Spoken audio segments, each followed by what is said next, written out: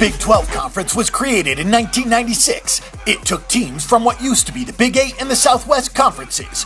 The first Big 12 tournament was held in 1997. The Big 12 has been won in the regular season by Kansas as an outright title. This marks the 11th straight season in which the Jayhawks have either won the Big 12 outright or shared it. The Jayhawks now head into the Big 12 tournament with injury concerns.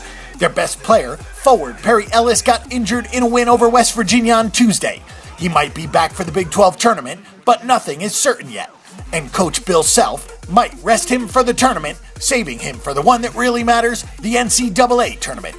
Kansas is the top seed, Iowa State 2nd, Oklahoma 3rd, Baylor 4th, West Virginia 5th, Oklahoma State 6th, Texas 7th, Kansas State 8th, TCU 9th, and Texas Tech 10th.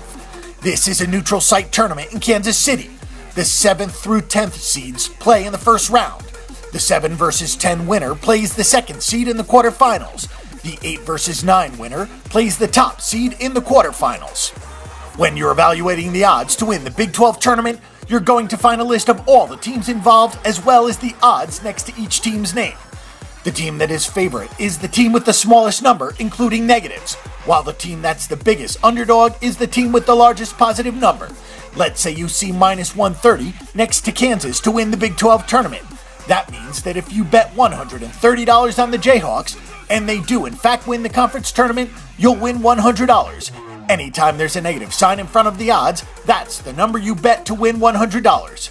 If you want to bet on an underdog, you'll see a plus sign as part of the price. Let's say West Virginia has odds of plus 210.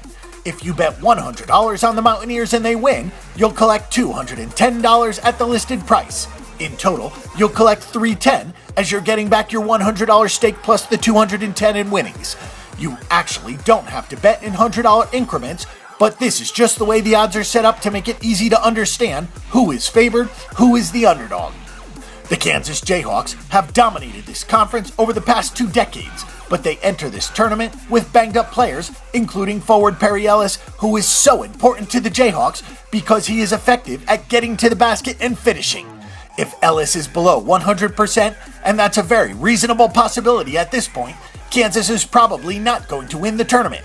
The better bet is Baylor, a team which is very physical and can outlast the trapping, pressing defense of West Virginia. The Bears on a neutral court would be in very good position to beat Kansas and make their way to the championship. Other than Baylor, the West Virginia Mountaineers have consistently outperformed expectations. West Virginia's head coach Bob Huggins gets maximum effort from his players, who have responded to him a lot more positively than in the previous 2 seasons, when the program slumped to the extent that it missed the NCAA tournament altogether. West Virginia has been dodged by injuries in the past few weeks, but they might be healthy at the right time. Baylor and West Virginia are both very capable of making a run, as is Iowa State. Baylor is not injured the way West Virginia is, however, it is not playing as consistently as Iowa State. The Bears are an excellent choice to win this tournament.